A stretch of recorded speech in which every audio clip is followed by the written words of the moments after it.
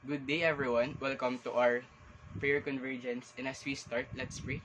Heavenly Father, thank you, God, for giving us a chance, Lord, to be in your presence, O God, to lay down our petitions before you, Father. Thank you, Lord, for giving us the chance, Lord, na makakadto sa imong na presensya, O God, knowing that we are sinners, Lord, and we are Father, doing shortcomings sa among nga life, but still, Lord, you're able to forgive us, Lord, and grant us the spirit to repent, O God. Kabay pa, Lord, that as we hold on to your presence, O God, you will hold on to us, Lord, that whatever happens, O God, we will not fall, we will not be shaken because you are with us, O God. In Jesus' name we pray, in the power of the Holy Spirit, Amen. So let's praise and worship God in spirit and in truth.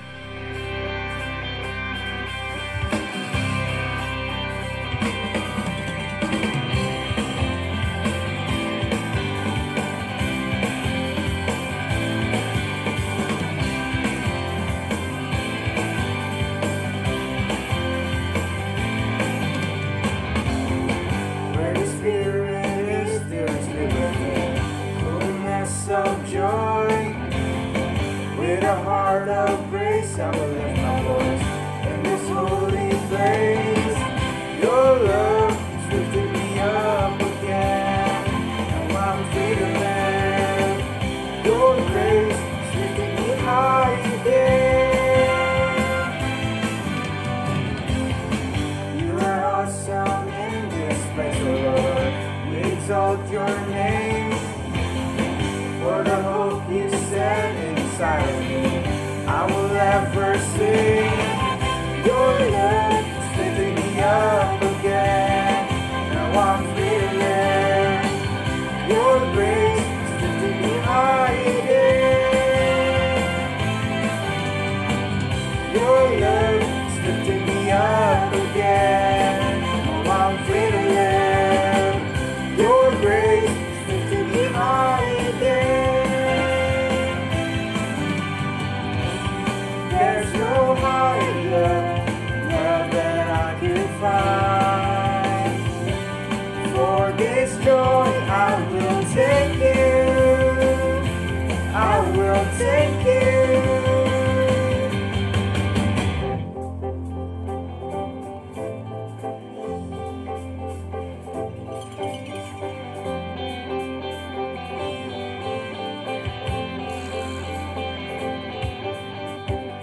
Your love has lifted me up again.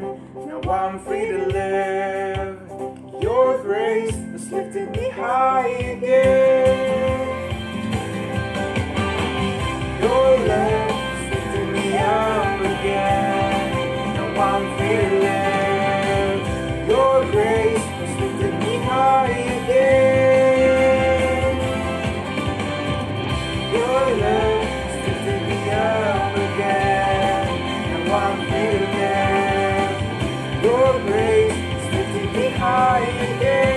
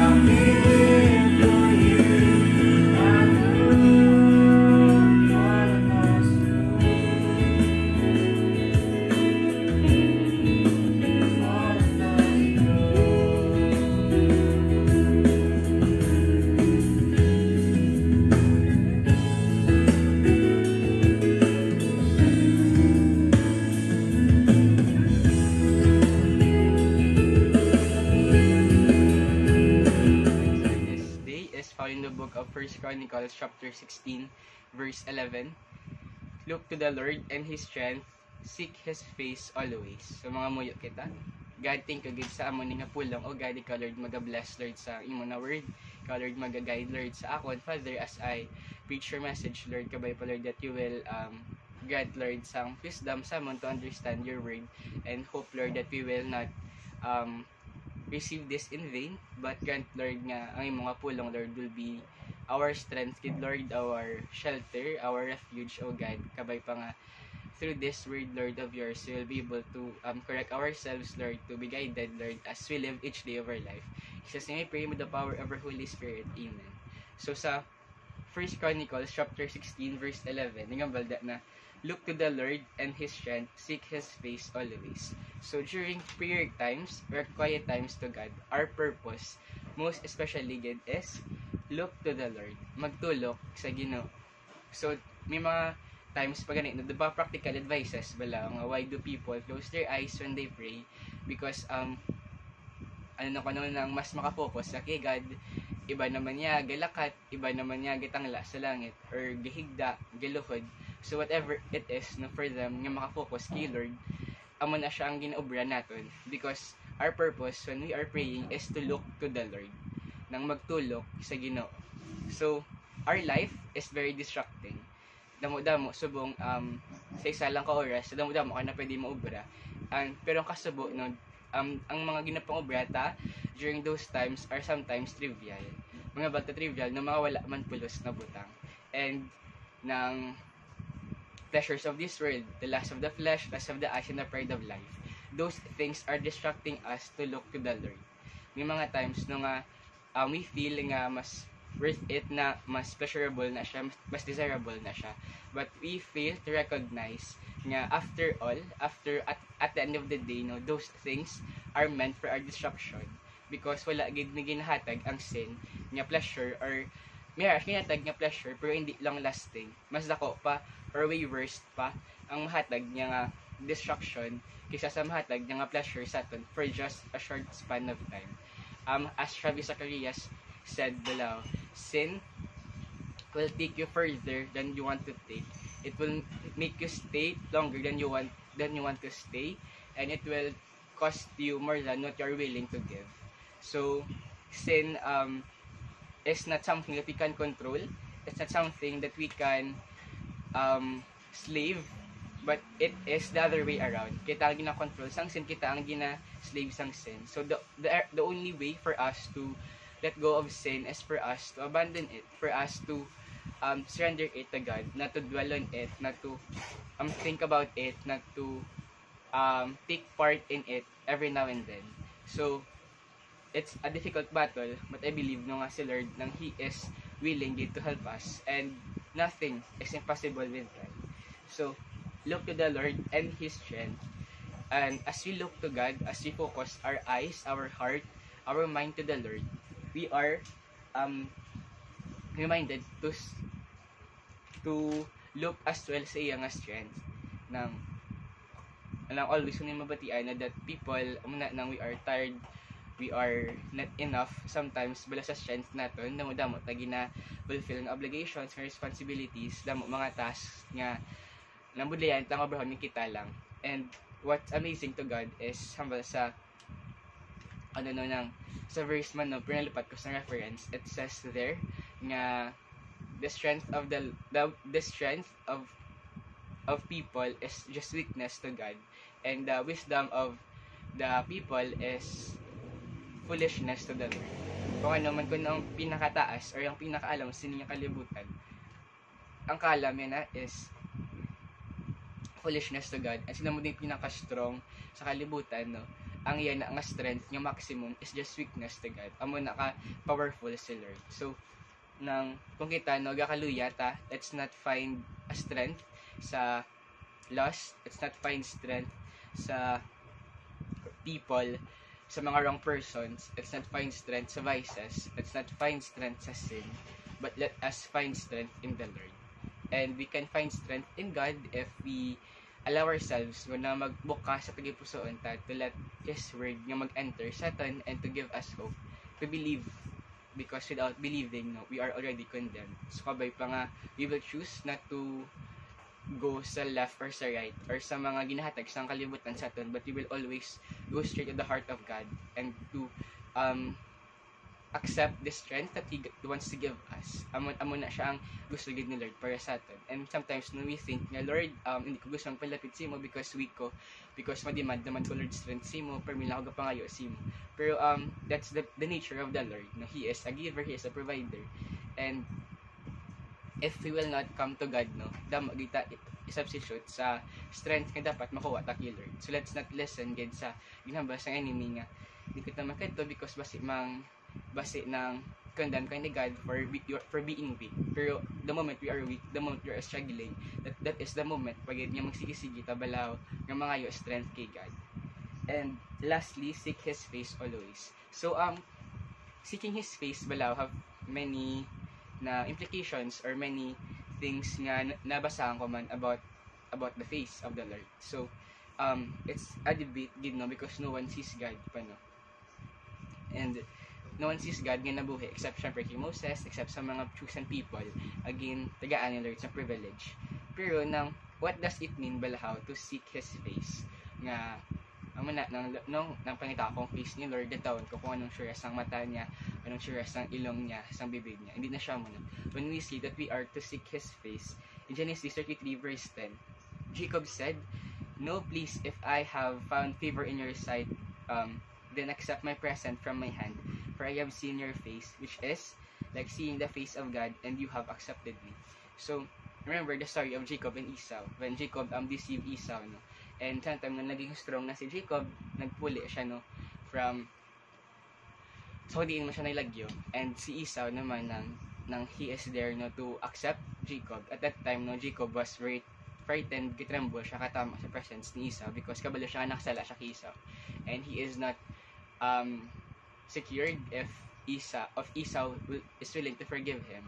So Jacob, no, nangyo siya plan, strategy na unahon ta ang mga team A, team B, para kung lagson ng team A na maka-retreat ng team B, amo na siya ka big deal na ang sala and obra ni Jacob because that was birthright ni Esau. That was his kumbaga bala ng pamana, inheritance yan, no, ang iyang spiritual blessings ginkuha ni Jacob just in exchange for a bowl of soup.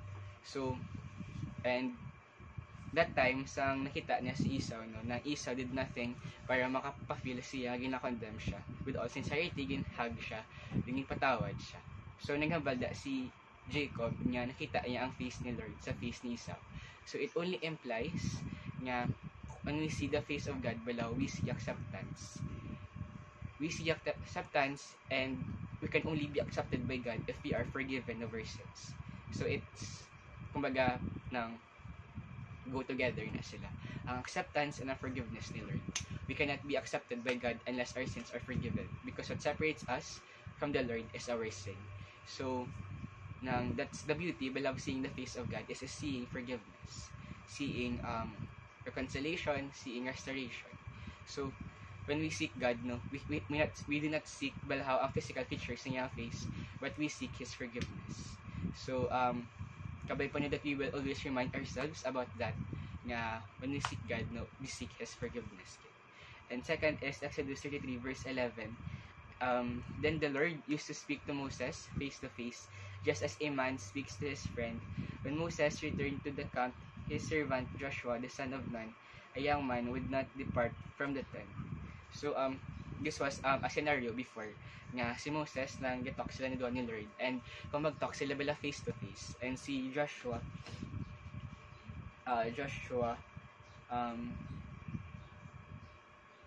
son of Nun, hasagwa, di siya pwede no kapalapit syempre diba kay God, because kung makita ganyan ng face ni Lord, papatay ka. And the moment nga magwa si Moses sa yatan, gasiya iya nga sure, gasiya iya nga face, naman na siyang glory ni Lord, kumbaga.